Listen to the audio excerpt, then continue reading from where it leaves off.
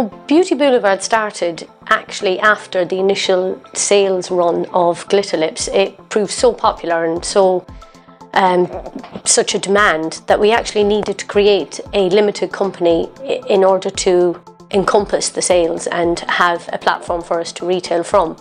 We've been looking at Jessie J. She'd been having some sort of different lip decorations, and Dior had just showcased glitter on the lips of the models on their catwalks.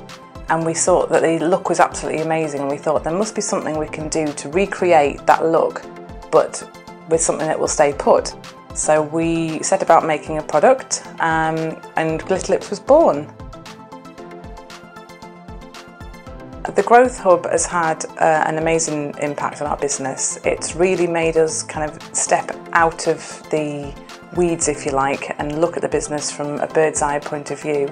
Some of the things that we planned to do, we didn't really think that we'd be able to achieve them, but with the help and support of the Growth Hub, we actually, when we got to the point we realised we'd achieved those targets, we couldn't believe it.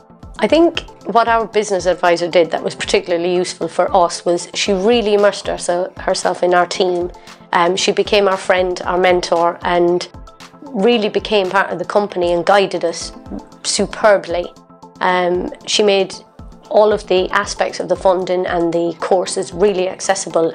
The process of gaining the funding and the support is very, very simple. The advisors and everybody guide you through, they help you with all the paperwork, show you an array of offers and classes and courses that you can go on and are absolutely invaluable to any small business.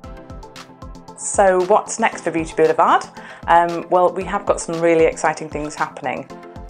Since our appearance on Dragon's Den last August, things have got even crazier. We've got a lot of products coming out, we've got some face masks, some glittery under eye masks, we've got lip masks, we've got another range of cosmetics coming out as well. We've also got a lot of interest from some major UK and USA online retailers. I would say to other businesses that are looking for the funding or support, take advantage of everything you have here in Lincolnshire. There is so much at your disposal. I would say don't be scared, go for it. And what have you got to lose? Nothing. So do it.